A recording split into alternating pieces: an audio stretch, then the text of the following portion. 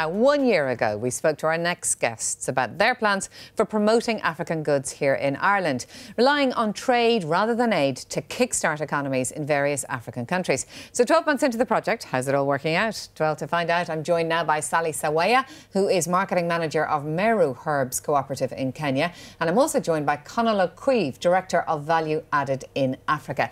Thank you both very much indeed for coming back to us this year. It's an exciting time. I mean, you're launching these products that are sitting in front of you have all been launched on the Irish market. Yes, yesterday in Donnybrook Fair, we were delighted that Sally, joined by the Kenyan charge d'affaires from the embassy, was launched by the Nigerian ambassador. 5 gourmet brands, all now selling in Donnybrook Fair and in Fresh and a number of other gourmet shops around Ireland.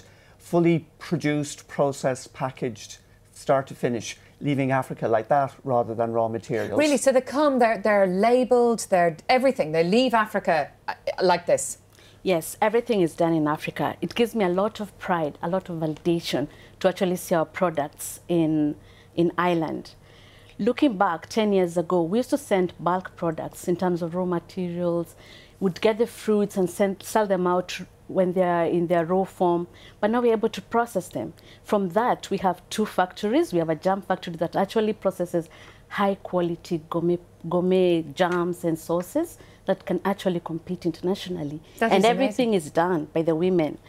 They cook the fruits, they put them in their jars, they close everything. I mean, they put them up in a 20-foot container and export.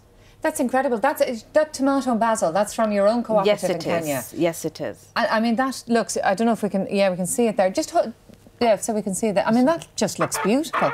But can I ask you, I mean, you've moved in a decade, as you say, from exporting bulk produce to exporting this kind of processed food, lots of value added to it.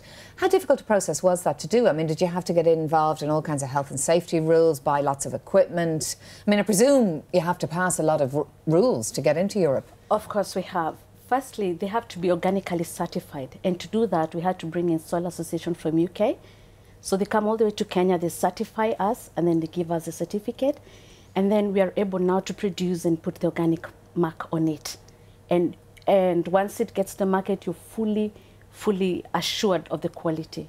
Secondly, we've had to put HACCP in place because what's that? HACCP. It's a food certification. Okay. Yeah, to make sure that they meet the quality standards. And for us, it's a bit expensive, but it's worth going into the expense because it means our products can actually compete. Yeah, I mean, that's the key thing. We actually have a clip of you, Sally, last year in Donnybrook Fair here in Dublin. Just take a look at this.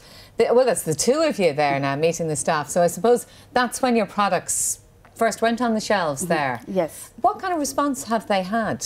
Are people buying them? That there is Sally's packaging before the work that we did with her, and Irish designer Paul Rattigan helped them get their new labelling.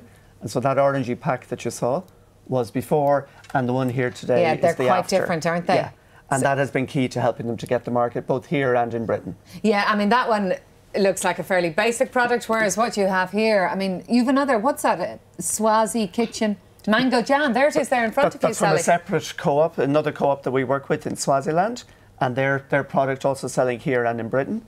Yeah, Star Lager from Nigeria and Tusker from Kenya. And of course, Nigeria, they're massive brewers there, aren't they? Absolutely. And the Madagascar chocolate from Madagascar. When that leaves Madagascar as chocolate, it's 4 times more is earned in Madagascar compared to if they just sell the raw beans away to a multinational. More. So, I mean, and that, we've had a lot of controversy around cocoa beans and exploited workers. So this is part of the solution, is it really, to processing there? All about value addition, because you employ people to actually add the value and send it out as a finished product as opposed to sending raw material. Then having it sent back to you at a price that is not even affordable to you. Yeah. And in terms of, it's not just the food then, with the labelling, there's a lot of expertise that has been brought into the local communities as well that can be applied to all kinds of other things, you'd imagine. Definitely. Skilled employment. Yeah. Today's launch of these products was taking place alongside a forum that is the Africa-Ireland Economic Forum, taking place in UCD, which is organised by the Department of Foreign Affairs and Trade. Because the change is happening in Africa, Ireland's relationship with Africa can change as well.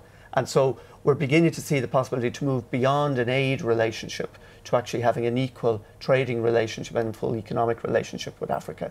And what have been the blocks? I mean, a lot of the blocks in the past have been problems within Africa, political systems, corruption. I mean, it wasn't just about getting machines in that would pass the safety standards in food.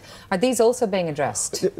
Quite significantly, you see big amount of change happening within Africa. First of all, trade is one of the areas that is least susceptible to corruption. So we find that is not an issue. The requirements and standards, that's a challenge for people to meet. But even when they do meet them, there's actually institutional practices by the supermarkets and other groups at this end of the world, and how to penetrate those is really difficult for a group like Sally's in Kenya. That's what we're here to do, is to help them to penetrate those. Yeah? And that's part of what the forum is looking at today, is how we can improve the way and the access for that. And have you any figures as to how much trade we do with Africa? We're selling to Africa about twice as much as we used to sell to them 10 years ago. So actually their growth is very good for Ireland. It increases what are we selling jobs to in Africa? Ireland. A lot of food products, and also software and IT products and pharmaceuticals. So those areas that Ireland is strongest in.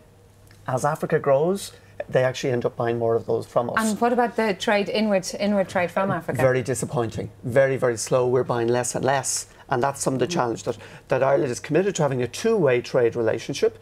But if we're only selling and we're not buying, then it won't end up a balanced relationship. That's the key issue that you're trying to address, is to help us to and buy these more. products leave Africa at multiples of the price that the raw material would. And that's where the transformation is available. Yeah. Well, listen, thank you both very much for coming into us again, and the very best of luck with it, Sally. I mean, it's amazing to see how far it's come in just a year. Thank you very hopefully much. this time next year we're hearing about the Irish trade figures going up. Thank you very much. Thank you. Thank you.